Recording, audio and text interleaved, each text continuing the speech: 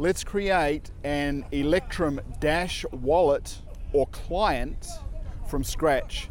Now, the Electrum wallet is a light wallet, so you don't need to download the whole blockchain. That's why it's referred to as a light client. So let's get into this. Hi all and welcome. You're looking at the new Dash logo here. It's just been revised. Now at the end of 2018, the new Dash Evolution wallets will begin to be launched. But for now, the Electrum wallet is a fantastic starter's wallet. It's a light wallet, a lightweight wallet. That means that it won't, there we go, secure light wallet. So that means that we don't download the whole blockchain, which can take many hours, even days. On these wallets, the download is around a minute or so, depending on your internet service. So be very sure that you are downloading from the correct place, either electrum.dash.org or go to simply dash.org and go to wallets. And within wallets, we can go to the home page of dash.org. This is the home page of dash.org, and you can go to all wallets. And then on all wallets, you can go to desktop. You can go to, I'm running a Macintosh, so I go to OS X. And here I'm going to download from here. So download. And as I said, this download should take less than a minute or so. On the Macintosh, it downloads into the Downloads folder. Once the download is complete, double click on the icon. So here we have the icon here, and then once again, I'm going to open this up. It's an application downloaded from the internet. In this case, yes, I want to open it. You may have to go to the security part of your computer, but for me, I'm just going to open this up right here and now. Open. Okay, so here we have the default wallet, and what I'm going to do, I'm going to name this wallet. So I'm going to name this wallet Tutorial Dash, and then next. Now, we're just going to create a standard wallet. We don't need to go into these ones here. So standard wallet and next. Now, this part's important, so let's take note. Here we have create a new seed. So the seed is basically, we are going to create a new wallet completely with a new private key. Now, if we already have a seed, and we'll see the seed soon. A seed is a string of words. If we already have one of them, we can select this and we can put in that seed, that private key. But in this case, we are creating a whole new wallet. Now you also see here you can use a hardware device like a TREZOR also. But in this case, we're creating the basic wallet. So we click on here, create a new seed, and then we will proceed. Okay, so right beside the seed icon here, we have the seed. Now what it says here is, please save these 12 words on paper. Order is important. This seed will allow you to recover your wallet in case of computer failure. So for beginners, just to explain that these wallets give you access to the blockchain. So if you have your wallet on a computer and your computer falls into the ocean and you can't recover your computer, you can't get it back, it doesn't matter as long as you have your 12-word seed. And as we just saw in the prior window, you can type this 12-word seed in and recover your wallet. So what we're going to do now is write these down on a piece of paper.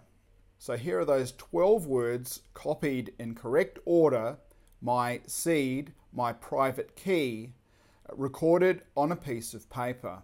Now, those 12 words are also represented in this QR code right here. So you could also take a copy of this. You could even have a camera completely removed from the internet and all that. So you could take a camera and take a photograph of it, as well as your seed. You can take a photograph of both of those and put that on a memory stick or something like that and put it somewhere safe, very safe. And I would suggest you put your private seed and perhaps also your QR code as well, but at least your private seed in 2 safe places. Now, if anyone gets their hands on these, anyone else, they have access to your funds as long as they kind of know what they're doing and can open up a wallet and so forth. So we're now going to proceed to the next window. Next. So now they want us to retype that seed in here. So I will proceed to do that right now. They are making sure that we know the seed.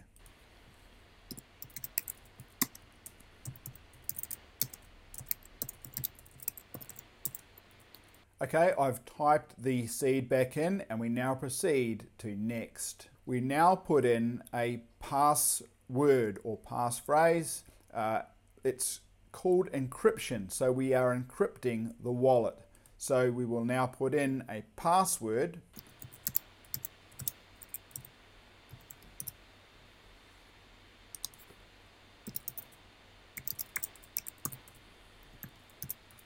So I've put in my password and now I can go next. Okay, so here is the brand new Dash Electrum Wallet.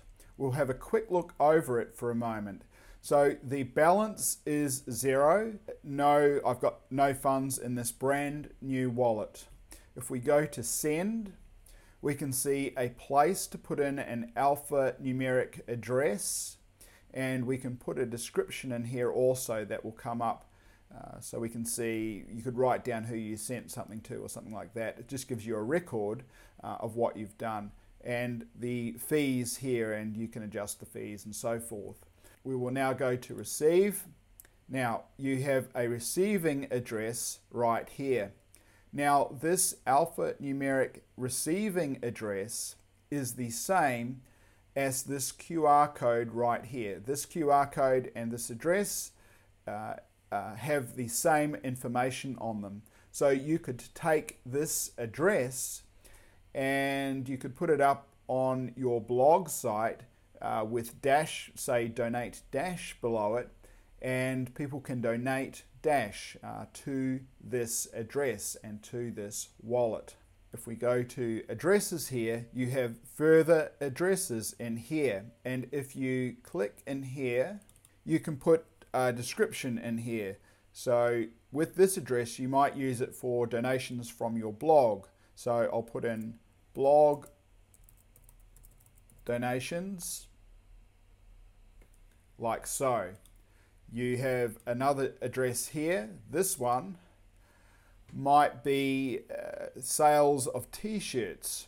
So you can write something in here like sales of t-shirts, and so on, like so. So you have these various addresses down here to use, and obviously you can use them, these receive addresses, for different things. Okay, down here we have the seed once again. So I'll click on that icon and I need to put in my password. So I'll do that and go OK. And here we can see that seed again. So this gives me a chance to relook at the seed for this wallet. Now that seed is basically the private key, and once again I can click on the QR code and here it is. So if you just want to re-look at it, you can do that right there. Further down here there are adjustment tools and so forth, and you can go through these yourself. Here you can change your password.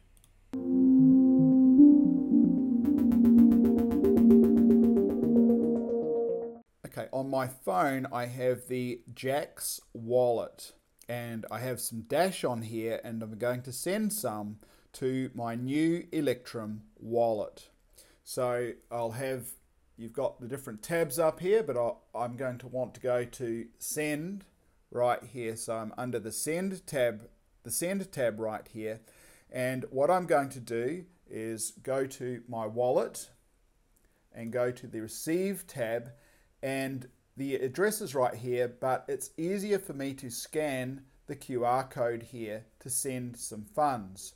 So I have the barcode app on my phone as well as this, so I can scan the address. So what I will do on my wallet is there's a small QR code up here, and I'm going to touch on that. It brings up the scanner automatically. So I'm now going up and scanning that QR code. So on my wallet, I can see that the address is XYX at the start and then EYNO at the end. And the address on my wallet after scanning that QR code is the same. So I'm sending to the correct address. So now what I'll do, I'll put in an amount to send. It's going to be Dash, so I'll put in 0.001 Dash. That's the amount I'm going to send, and we're going to send it like so and confirm. So there it is now. It's right on my wallet. It's unconfirmed, but it will confirm in a few minutes.